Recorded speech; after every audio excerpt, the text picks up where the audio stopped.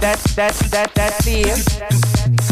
Why you think you're fierce? Hi my love, welcome back to my channel. Today I'm very excited because we're going to be using a whole bunch of products that I barely use on my collection. You guys know we hoard makeup, we love to hoard makeup, and sometimes we forget about this stuff that we have. Anyways, if you guys are interested on that, stay tuned. You are tuning in today with Sassy, and if you're a new subscriber, welcome. We have a whole bunch of beauty stuff here in this channel, so please subscribe if you're into that. But without further ado, honey, let's get right into it. Hi you guys, so today I'm actually going to be doing a full face of makeup that I barely use. I just want to grab those makeup that I haven't used in a very long time to kind of remind myself that they're still here and I should give them some love. I'm going to start with the brows because this is a product that I pretty much have on my collection and have not used it in a very long time. So this is the Carity Brow Goals, a 3-in-1 brow pencil. It brings a powder and a brush and then the brow pencil. That makes sense. And I honestly feel like I haven't used this in a while just because it has so much going on. Like it has the pencil, then it has a powder that I don't really even know how to use it. I'm just gonna use the pencil side, my brows like I normally do, brush them out. Another thing that I definitely don't like is that how thick it is. It's kind of hard to get like those precise lines. So let's go ahead and see how it's also really dry.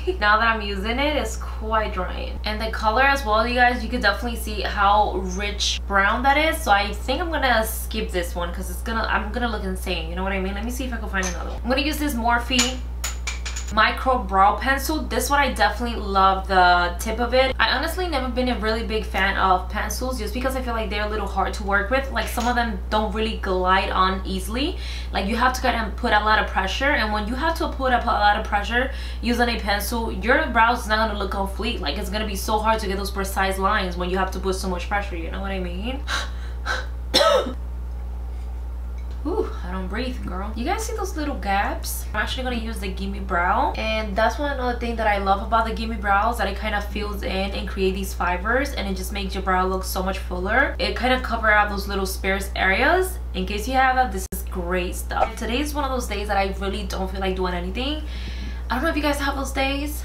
I have them quite too often now lately. Okay, so as always my loves, I'm gonna start with the eyes, and the palette that I have not used and kind of forgot about it is this palette right here, the Modern Renaissance by Ebates Hills. And I don't even know why, because the colors are really nice. I don't know, like I just haven't been using it. I honestly feel like a savage because I feel like I always start with the darkest color of a palette. Anyways, I'm gonna start with the shade Cypress Umber, which is one of the darkest shade in the palette. I'm gonna go ahead and start working that on the crease. You guys know this is nothing new. I always start on the crease, pack it on, and then blend it out. So let's go ahead and do that.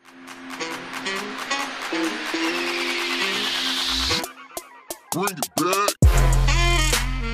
Now that we got our first color looking a little crazy, I'm gonna go into the second color, and it's the red ochre. I'm not even know how to pronounce that, but this is some sort of reddish tone shadow, and I'm gonna use that to actually blend following right here that we got going on. This look insane right now, like I'm sorry guys, but let's go ahead and start blending now.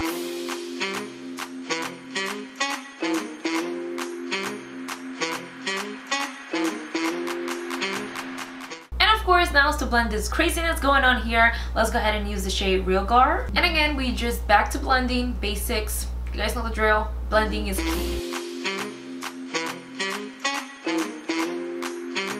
And then I'm just grabbing the lightest shade on the palette just to feather that out and kind of make the edges of the look a little bit more gradient effect-ish. And of course, you guys can always go back and repeat the same step over and over till you have your desired kind of like blend and color and so on and so on. Okay, now the best part for me, you guys, if you don't know this, is to cut the crease. I'm gonna go ahead and cut the crease. My favorite brush to cut the crease is actually this brush right here from Shop Miss A. Is the AOA Studio E122. I've been dying to do another order from Shop Miss A, but it's so hard to get all their quality good stuff because everything that's good is usually sold out. So it's kind of sucks, to be honest.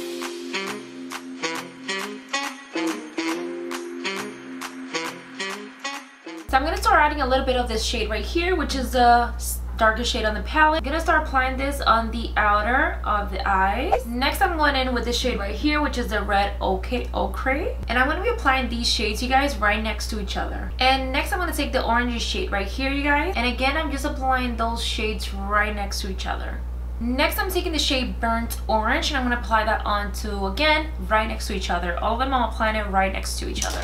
And the last shade I use is Golden Ochre, basically. I think that's what you call it. I don't know, this ochre. Anyways, it's a completely matte look, as you can see, and I really like it. I think I want to add a little bit of shimmer, just like on the tear ducts. And I'm going to be using this one right here, which is Primavera, which to me means spring. So like that, you guys, just like right there on the inner corner. Hey, it's not bad, okay? And of course, you guys know, brow highlight on fleek. So I actually went in with this Aftershock palette from Shop Hush, super affordable, super cheap, and scraped some of the yellow and added a little bit of drop of oil and mixed it up to create like a little liquid liner type of thing.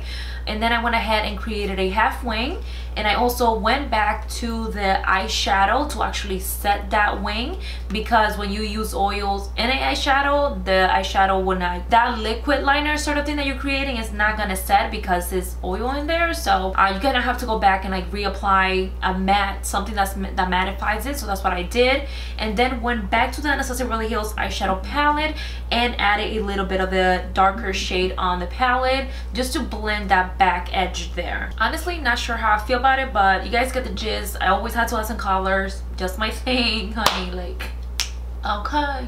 And now we're gonna on to the lower lash. I'm gonna start with the darker shade, always, you know the drill. And I'm placing this very close to the lash line. Just gonna smudge that all over there. And then I'm gonna smudge that line with the shade Real Girl, which is the orangey looking shade. And then I'm dusting the shade Burnt Orange, one of the lightest shade that I use in the crease as well, just to make sure everything is super blending, like the edges of these lower lashes, honey. Okay, you guys, and for my wet line, I actually went ahead and used this red shade right here as well, just because I want to add more color. As always, you guys know the drill. And of course, gonna be a sassy look if it doesn't have glitter. You guys know I live for glitter, and I had to incorporate some sort of glitter in this look because this was so basic, and this is fucking fierce right now. So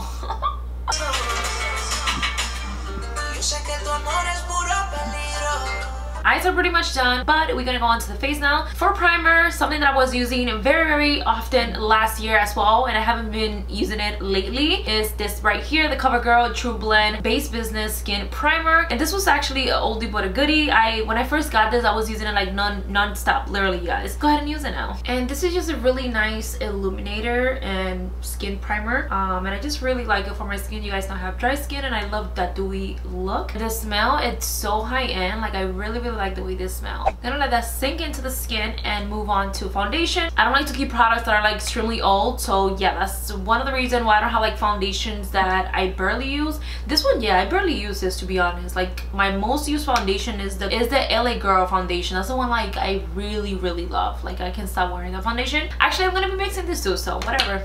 And I want to do a video, you guys, where I mix products, where like I mix a foundation, I mix concealer, I mix bronzers, I mix eyeshadows, like a mixing video. I'm mixing, I don't know what to call it, which is why I haven't done that video. So please let me know in the comments if you have any suggestion. What should I call it? What should I name it? Where it's a full face of mixing products, basically. I don't know. But let's go ahead and put this on the skin, see how it works out for me, because one foundation is lighter and the other one is way too dark, which is why I mixed it. And I'm gonna use my huge sponge that I love so much to blend this out. This is actually like a perfect color. Oh my god, when I mix them. I might start mixing these soon. I wonder how they work and how long they will last if I start mixing them, like, and wearing them outside actually, so might be testing that out today. Ooh, this mix, bitch, I like it. Which one is oxidizing though? But that's weird. I feel like my skin is getting irritated. Ooh, that area right there, it's like burning right now. This definitely might be my favorite duo, you guys. I feel like I have such a sensitive skin right here in this area, and it's always on this fucking area.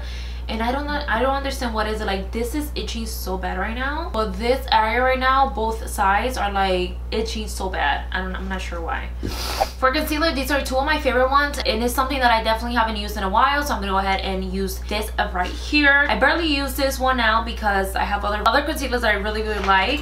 This one is definitely like really thick, so I wouldn't use it like every day, and I don't do my makeup every day anyway, so so first I'm gonna bronze up the face just a little tiny bit. This is nothing new, you guys see this process. I'm gonna fast forward. Next, I'm gonna set the eyes with this Bye Bye Pore Press by IT Cosmetics, another product from IT Cosmetics I really like. I don't know why I stopped using this or why I barely use it, since this is such a fine powder. Like, it goes so good with my dry skin, you guys. So good. It's so fine.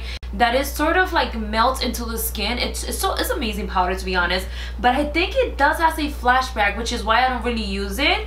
So I have to look into that. I kind of like forgot. That's how long I have not been using this. So another product that I freaking stopped, I don't know, barely use, and I don't know why, because it looks so good on my skin, is the bronzer and contour by Morphe. It's like a 2-in-1 type of thing. It's a bronzer that has a glow and a matte bronzer type of thing. It's so good. It looks so beautiful on my skin. So like, I really like this. And again, these are amazing products that I don't know why I've been using it. Oh my god, like I'm so shocked right now. Anyways, moving on, I'm also going to be using this CoverGirl Look Lack Up. Is another product that I really like. Last year I used this heavily, and I don't know why I haven't been using it lately, since I fucking love it. I don't know, I've been on a weird, I'm sure it's because I've been testing a lot of new products. But anyway, a product that I have definitely barely been using is the Rose Highlighter Collection palette from Bad Habit, and this is actually, you can get it at Shop House. It's a palette that I absolutely love from Shop House.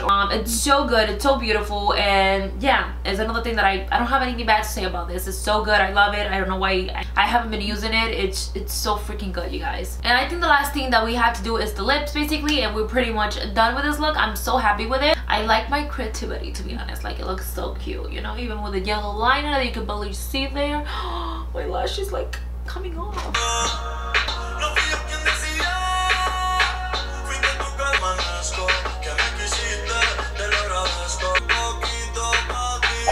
Babes, thank you so much for watching. I hope you guys enjoyed this look. I really had a lot of fun doing it, to be honest. I love how it turned out. Maybe not your cup of tea, but definitely my cup of tea.